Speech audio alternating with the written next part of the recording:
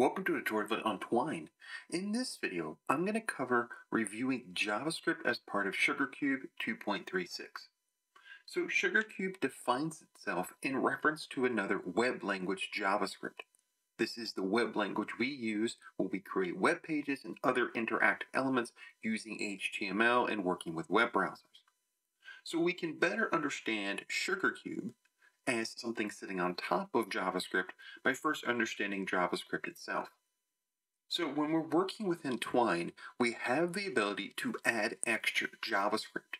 And this is under right here, story, and then JavaScript right here.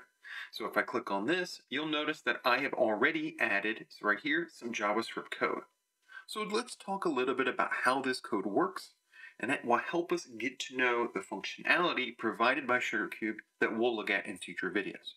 So let's start with something fairly simple. Whenever we want to save data within JavaScript, we create a variable. The naming of variables follows some rules established many decades ago in which JavaScript inherits from other existing languages.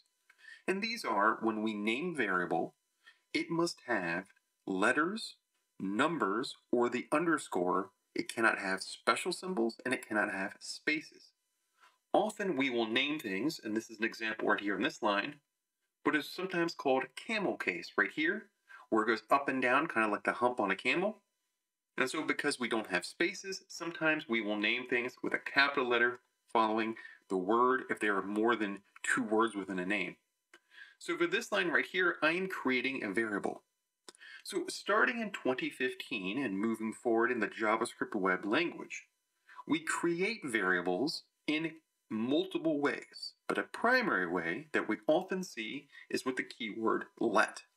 Keyword let creates a variable, or tells JavaScript to create a variable. And here we are assigning it the number 10. In fact, if you used other macros within Twine, especially working within Harlow, you're used to this process. This process you may have seen when using macros in Harlow. You might have seen something like set, something to something.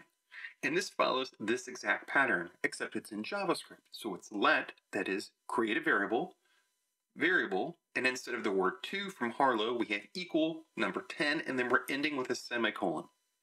So this is create a variable, name example, and set it to the number value 10. Now this example right here is a little more complex. JavaScript allows the creation of a programming concept named objects.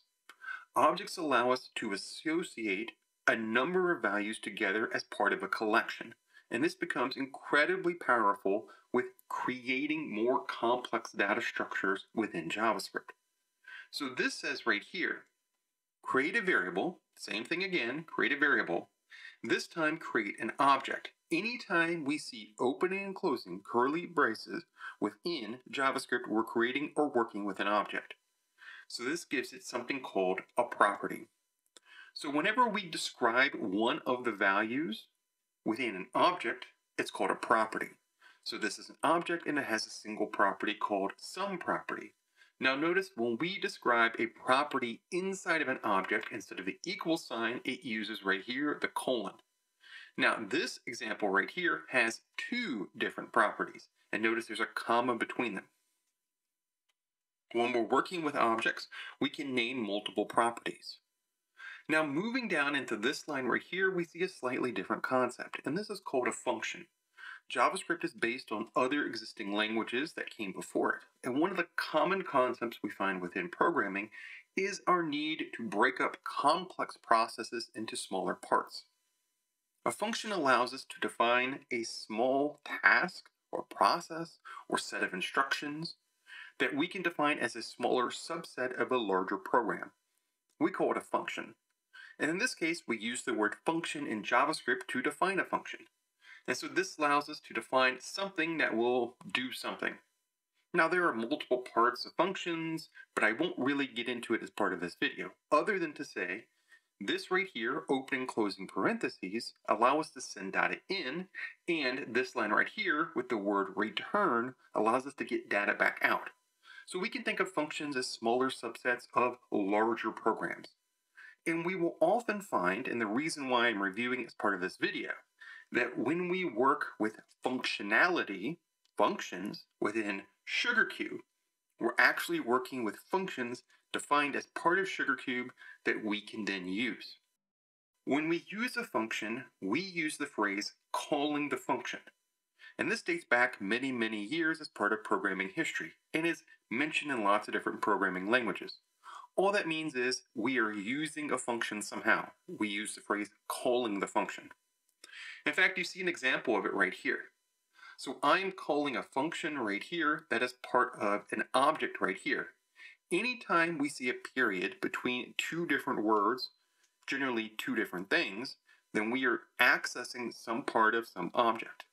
Pretty commonly, we will access what's called a method. Anytime you hear the word method as it applies to programming, it just means we've put a function inside of an object. And we see an example of that down here. So this is another object right here. It has a single property right there, and it has a method, which is just simply a function inside of the object itself. Now, the reason why we might want to put functions inside of objects is it allows us to better organize things. So, for example, if we have a group of different processes that all do slightly different things, perhaps generate random numbers, for example. Maybe we want to generate a random number 1 to 10, or 1 to 20, or 1 to 30, or 1 to 100. We could define each of those processes that produce some information, a function, and then put them all inside of a collection, an object. So that allows us to better organize things. And often we'll find when we're working with JavaScript within SugarCube, we're accessing a particular object and then its corresponding functions, which of course we call methods. We also sometimes access its properties, although this is a little rare within SugarCube itself.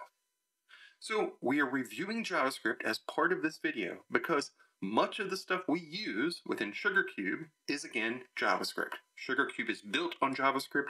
We are always using JavaScript to some degree as we work with more complex functionality and macros within SugarCube. Thanks for watching.